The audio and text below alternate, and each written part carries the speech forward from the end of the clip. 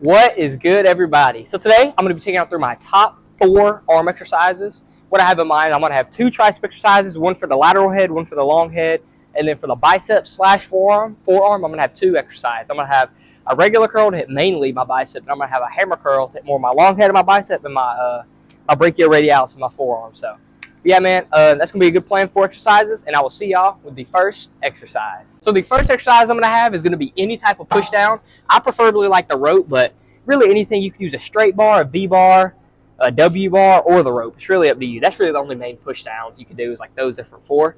But yeah, cues here, this is for your lateral head of your tricep. So you want to keep your hands close to your body, get on top of the weight. I know it sounds kind of strange, but yeah, like get on top of it, like push down and like get over it. So this is like your strongest position. So here, full squeeze at the bottom. Make sure to pull your arms out or down and then out. You see I go kind of out. That's just at least the best way that I like to do it. So my second exercise is also for my triceps. This is for primarily the long head of the triceps. So this is going to be an easy bar skull crusher. You can really do this with either dumbbells, you can do this with this, or you can do it with a rope cable attachment. So but yeah, here, take a close grip, press strong. Don't try to limp your wrist back because then it will cause wrist pain. Straight wrist, turn elbows in, and then down to your forehead. Either you could go here to your forehead, down to your neck, or even all the way back here. It's really all personal preference.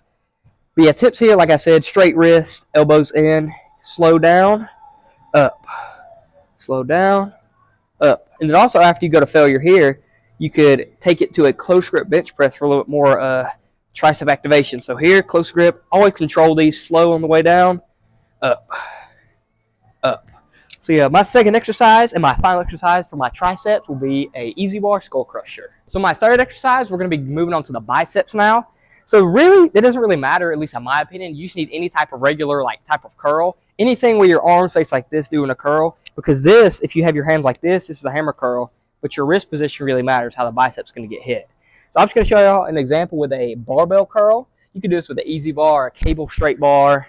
Really just any type of, like I said, just regular type of curl. So here, you slow up, squeeze, slow the eccentric on the bottom. And whenever you do get to your final couple reps, you can throw the weight up a little bit just to get a couple more reps out of here.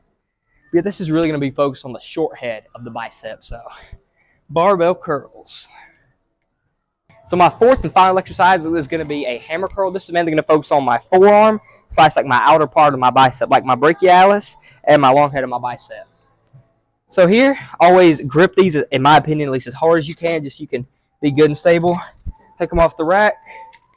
Here, I would do one at a time, just personal preference. So slow, squeeze at the top, squeeze. And the same tip with the barbell curl. Once you get to your final couple reps, you can swing a little bit, but just make sure you're having a good controlled eccentric.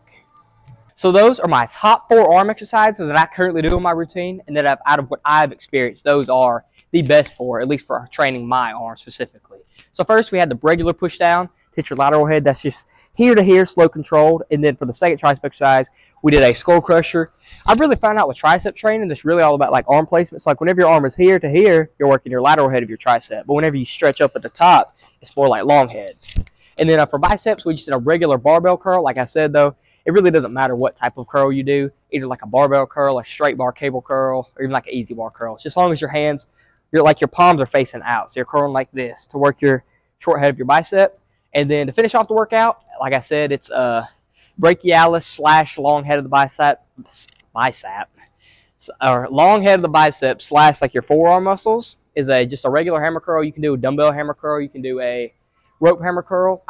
Between those two, I just pick half and half. Just one workout I'll do a regular dumbbell hammer curl, just one at a time. Another workout I'll do a double hand rope hammer curl. So yeah, man, those are my top 4 arm exercises that I have done to grow my arms pretty decently. If you see here, oh yeah, we got the arms coming in. But yeah, man, those are my top 4 exercises. I appreciate y'all for watching, and I will see y'all in the next one. Peace out, and God bless.